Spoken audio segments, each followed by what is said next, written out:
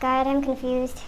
What choice do I make? God, can you make your answer very obvious, please? So Lord, is it a yes or a no? Do I go this way or that way? Help. Have you ever been at a crossroads? A point where you have to make a very important decision and you just don't want to mess it up. You ask God and you pray to Him for a clear answer on where you should go or what you should do, what choices you should make, whether or not you should take this specific path or that specific path, and you want very obvious answers as much as possible, right? Well, I'm there now. I'm trying to figure out whether or not I should do this particular thing that will require a lot from me, and I'm thinking if it's really worth it or not.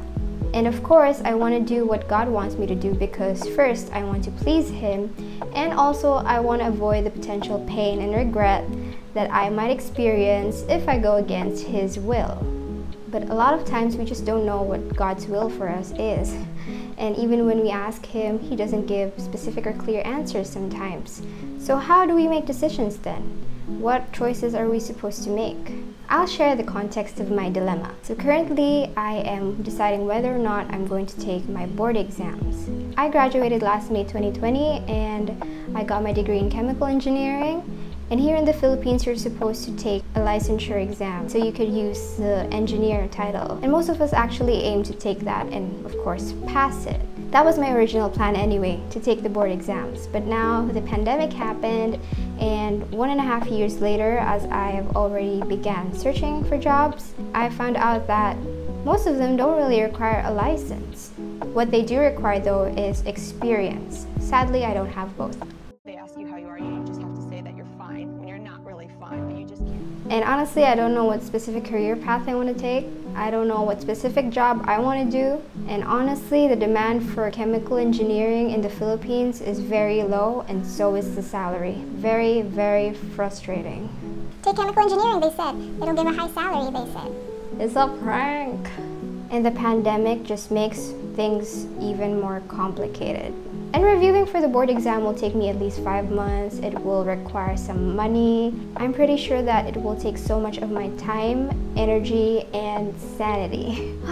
It will be very stressful. So I'm asking God whether or not I should take the board exams. Now, this shouldn't be much of a problem if I weren't working on this thing, this channel, which God has impressed in my heart to do, which I'm very much enjoying, by the way. Initially, I decided that I will take the board exam and I'm just gonna find a way to balance my schedule. I made like a draft schedule and it's doable. I just don't know if I'll be able to execute it because I get easily stressed and tired. But I decided to take it as a challenge. Your girl's growing up, she likes challenges now. I wanted to use it as an opportunity to cling to God more and to kind of test my perseverance. I'm not usually like this. I wasn't like this before. And I figured that it was going to be now or never. I've been unemployed for almost 2 years now and I feel like I'm running out of time. I feel like I'm wasting my fresh graduate season and I need to get a job soon. If I'm going to take the exam, I need to do it as soon as possible. So I was like, all right, let's go, bring it on, let's go, let's do it. So I prayed to God to ask for confirmation and I had peace, but then a few days later, I still had hesitations. I wasn't 100% sure yet, so I delayed my final decision. I waited, and I remembered Proverbs chapter 3, verses 5 to 6, which says, "Trust in the Lord with all your heart and lean not on your own understanding. In all your ways submit to Him, and He will make your paths straight." So I remember, hey, I could be wrong. Wait a minute, we're rushing this. We need to consult with God first. Even if I try to decide to the best of my ability, and even if I'm trying to be brave, which is good, it may still not be God's plan for me. It may not be God's will for me. So I know that I have to take time to consult with God first. So how do you do that? How do you make decisions the way God would want you to? Is there a biblical way to make decisions? Yes, there is a biblical way of making decisions. And it's not like a decision tree diagram or a magic 8 ball or a flip coin mechanism that tells you exactly what you need to do. It's not like open the Bible and the first verse you land on is the thing that you're supposed to do. In those days, Ezekiel became ill and was at the point of death. Get my point? Well, are you going to rely on chance or on understanding God's word? But biblical decision-making does give us wisdom, and it tells us where our heart should be. So, how do we make decisions with God? First step, prayer. Start the process with prayer so that you'll get the right attitude and you'll be attentive to what God will be saying to you through the process.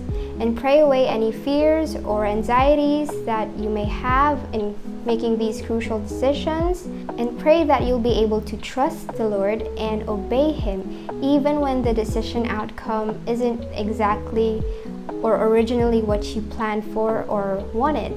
Second step, proposal. The second step is to give God a proposal of your plans. So when you make a big complex decision with a lot of factors involved, with a lot of pros and cons, you list them down. You lay them all out, maybe write on your journal, on your notes, or maybe just in your mind. So you have to lay out all the information and the insights that you have, and make sure to be honest and be direct. Also include your motives. It's very important to include your intentions, your motives. So when you have all of these things laid out and you have defined your decision and you have this decision map, then you give it to God.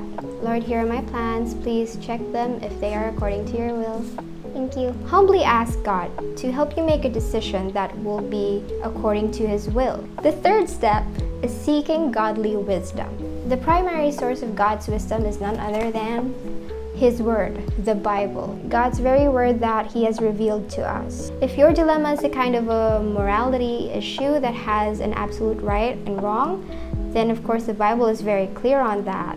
For example, should I start this business venture that will make a lot of money but would potentially involve deception or lying?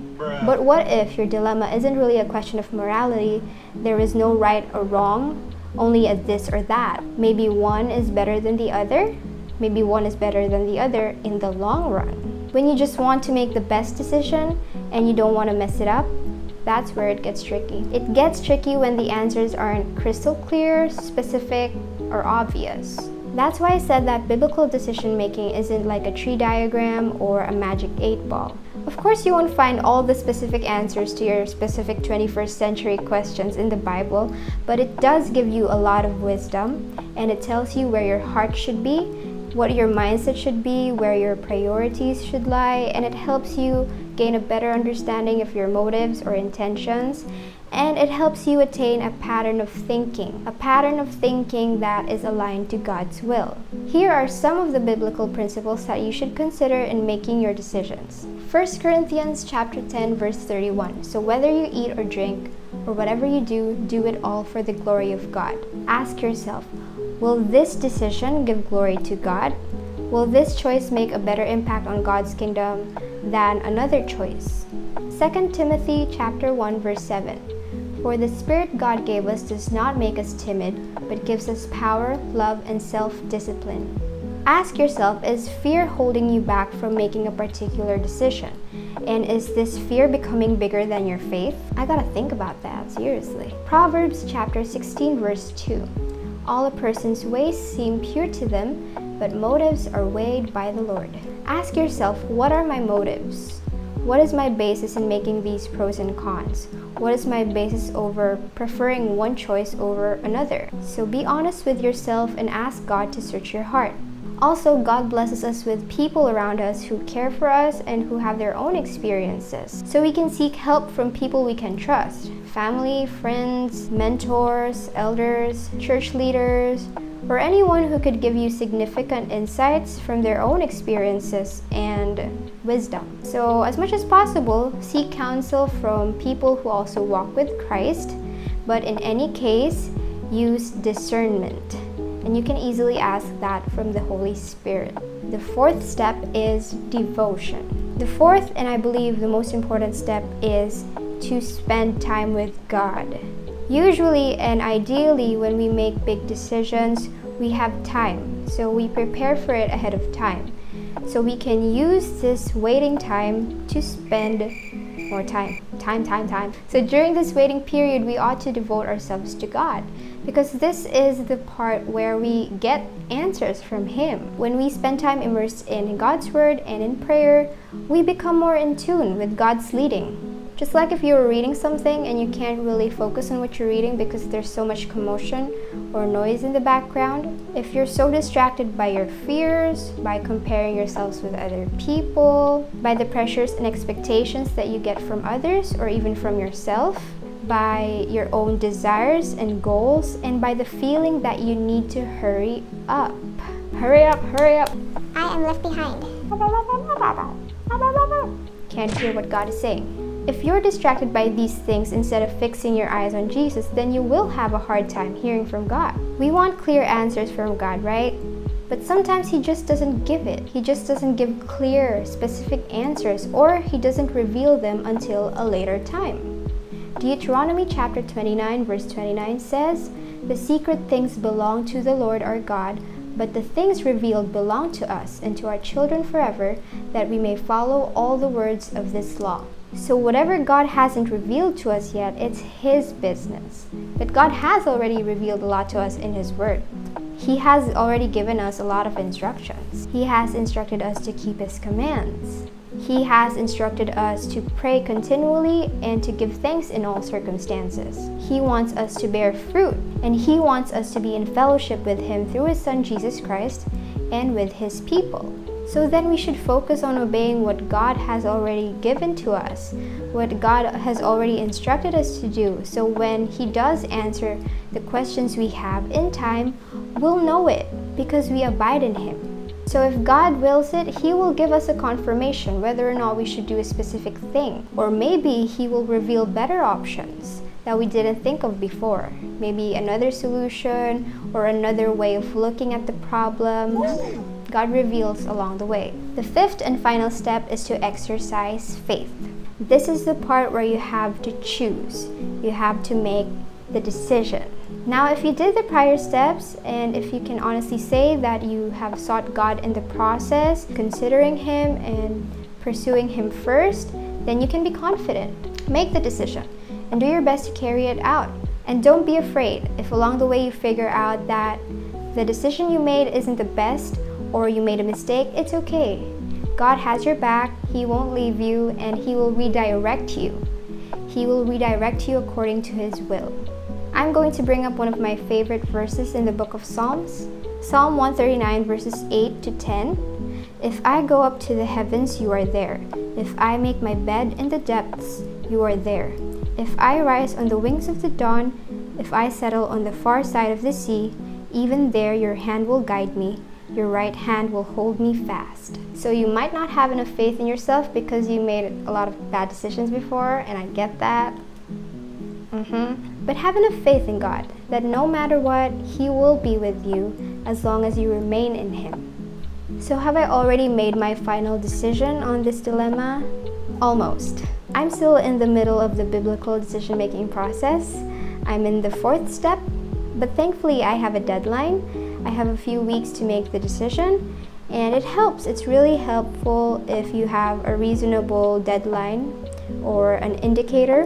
What I have fully decided on, though, is that I will trust God, that He will give me wisdom, that He will direct my steps, that ultimately He will lead me to where I'm supposed to be, when I'm supposed to be there. And in the process, I receive peace. Making decisions isn't scary when you're making decisions with God. So if you find yourself at a crossroads and you're confused or anxious about which step to take next, ask God to lead the way and follow Him.